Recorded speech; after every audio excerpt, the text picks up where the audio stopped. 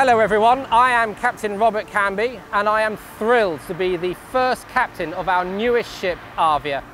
I'm out here at the Meyerwerf shipyard in Papenburg, Germany, catching up on the build progress. So welcome to the Sky Dome on the Sunshine ship.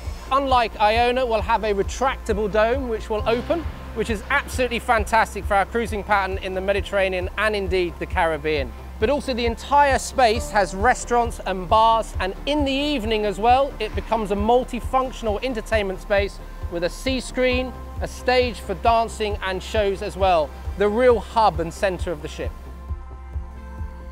So this is the swim-up bar, unique on board Arvia, and these pools are absolutely fantastic. Guests will be going into there, swimming right up to the end where there's a wall of glass overlooking the stern of the ship, the Caribbean Sea or the Mediterranean Sea, and they get that sort of once-in-a-lifetime photo which they post on their Instagram for years to come.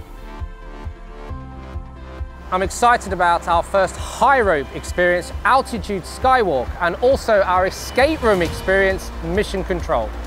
Passengers can come on board and they just get involved into this experience and they will get that impression that they are sinking underneath the ship. A fantastic experience for the guests and a first for P&O Cruises. I hope you've all enjoyed this little look around the build of Arvia. I am so looking forward to bringing her out for the very first time and then bringing guests on board and providing them with fantastic holiday adventures.